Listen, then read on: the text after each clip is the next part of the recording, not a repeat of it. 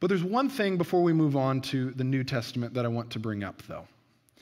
It's that when we look at the sin of the Canaanites, when we go through this list of things, there's a possibility that our reaction is one of self-righteousness, where we look at what they're doing and say, well, that doesn't affect me. That's not my life. I'm better than they are. When in reality, what it should be doing is reminding us that every single one of us is sexually broken in our own ways.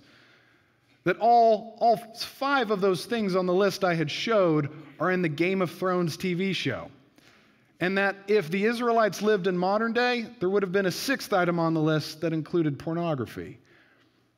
And so everybody is sexually broken. And moreover, as we turn now to the New Testament, this is not about quite literally lobbing stones at those who have sinned in Leviticus 18. Rather, the purpose for us is understanding that we are all deserving of death.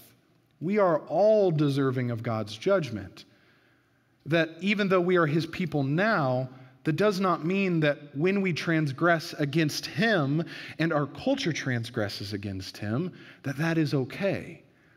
So our reaction should not be one of self-righteousness, but rather an appeal to God, a humility, saying, Lord, I know that I deserve death, and I thank you that you have given me mercy instead.